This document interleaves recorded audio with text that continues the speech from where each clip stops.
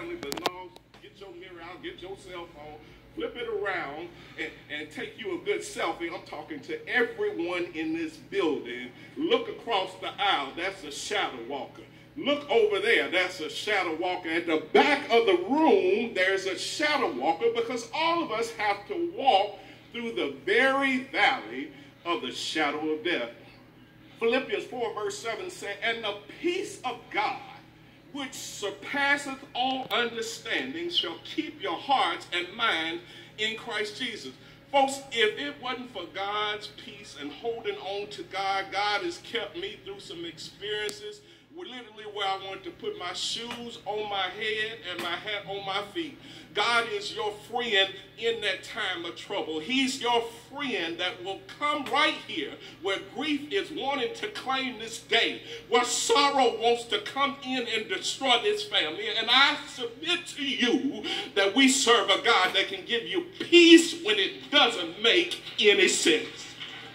Psalm 30 and 5, the psalmist said, for his anger endures but for a moment, and in his favor is life. Weeping may endure for the night, but how many of y'all know that joy comes in the morning?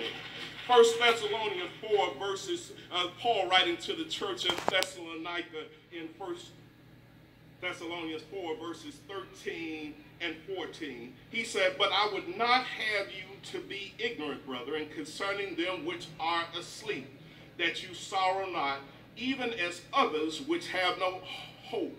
For we believe that Jesus died and rose again, even so them also which sleep in Jesus will bring God with him. Verse 15, for this we say unto you by the word of the Lord, that we which are alive and remain unto the coming of the Lord shall not prevent them which are asleep.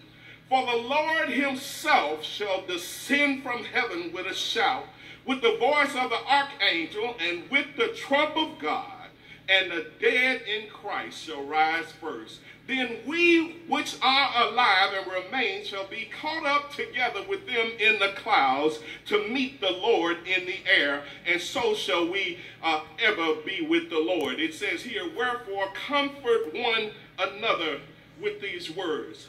Isaiah 26 verse 3, I think I left a towel over there.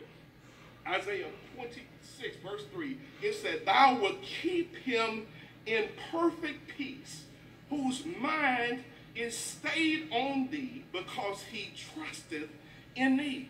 I heard him say it earlier. He said, John, the New Testament scripture that he read, he said, John 14 and 1, it said, let not your heart be troubled. Ye believe in God, believe also in me. In my Father's house are many mansions. If it were not so, I would have told you, I go to prepare a place for you. And if I go to prepare a place for you, I will come again and receive you unto myself, that where I am, there ye may be also.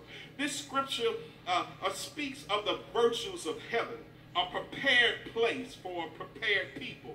This is that very same heaven when I was a little boy that so many preachers used to preach about before we started having scores of preachers starting to preach preaching series like these to please the flesh of the masses by preaching sermons such as 10 steps to your breakthrough, 5 steps to dominating the marketplace, and 27 steps to get your boo back. I used to hear in church circles that there's a heaven to win and a hell to shun. Folks, the old preacher used to preach Romans 6 verse 23, that the wages of sin is death, but the gift of God is eternal life through Jesus Christ. Folks, death is a byproduct of sin.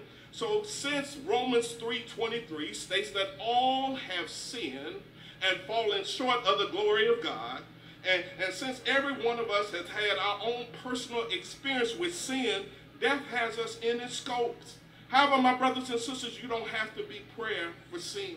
Pray for death. John 3 verses 14 through 18.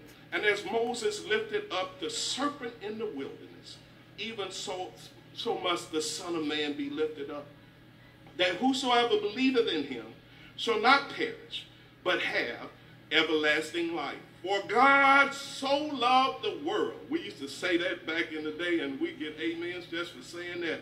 That he gave his only begotten Son, that whosoever believeth in him shall not perish, but have everlasting life. Paul writing to